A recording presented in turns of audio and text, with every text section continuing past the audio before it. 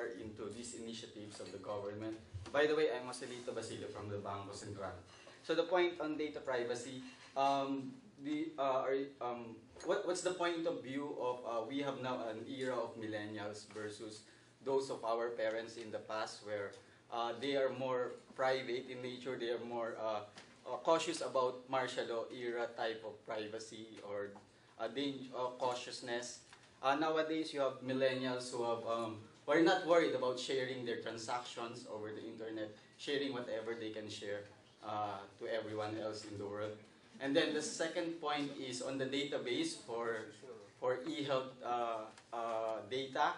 Are the initiatives also looking at the very ideal part where, for example, you have an insurance premium or let's say car insurance premium that on real time can change probably every week as long as your car or you yourself are being monitored. You share your data that you have been behaving on the road, so much so that your insurer is able to monitor that you are a less dangerous type of uninsured person.